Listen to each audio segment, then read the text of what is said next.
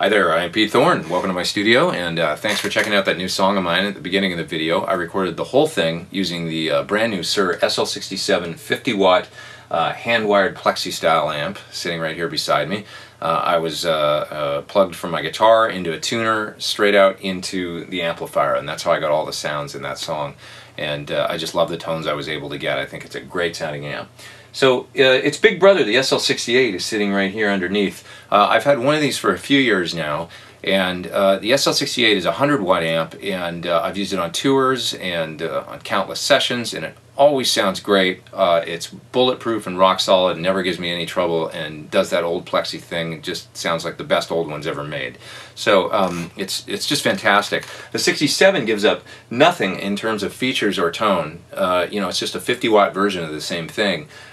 You've got this Variac style high and low power switch on the front here.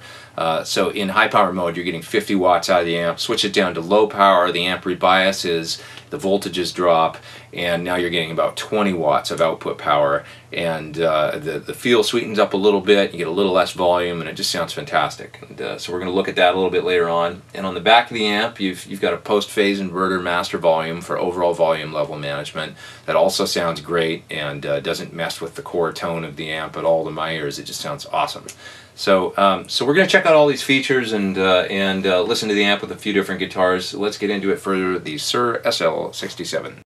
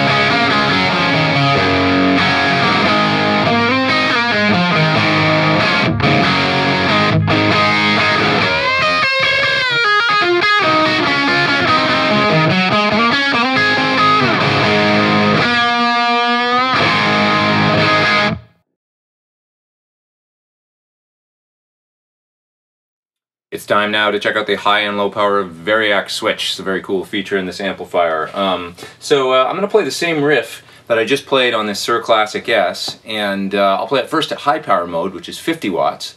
Then I'm going to switch down to the low power mode, which then the amplifier will be making about 20 watts. All the voltages in the amp drop, the amp rebiases, and it makes about 20 watts in low power mode. The tone changes a little bit, things get a little spongier. It's a really cool option to have in the amp. So first off, high power mode, here we go.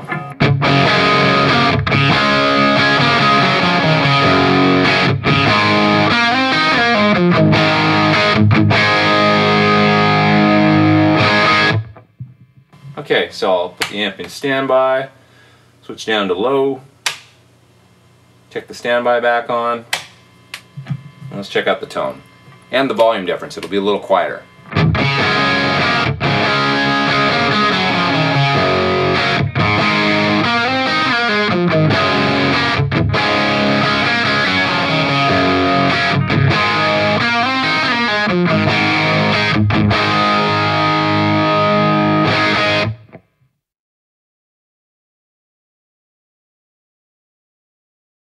So I wanted to show you what the SL67 sounds like getting hit with a couple of pedals. You know, these amps are so dynamic in the front end that, you know, you can get so much different tone by rolling the volume down on your guitar for a clean sound, rolling it up for crunch, and then hitting it with a pedal for full-on lead.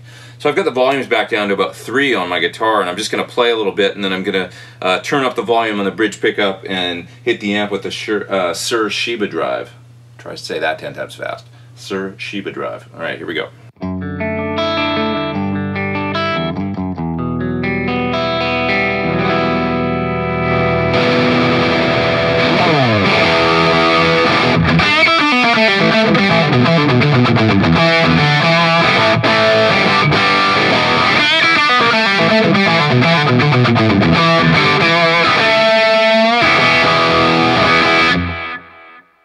Okay, I got a little bit of delay there coming from a Strymon El Capistan as well. So here's what it sounds like getting hit with a Coco mid boost from Suhr.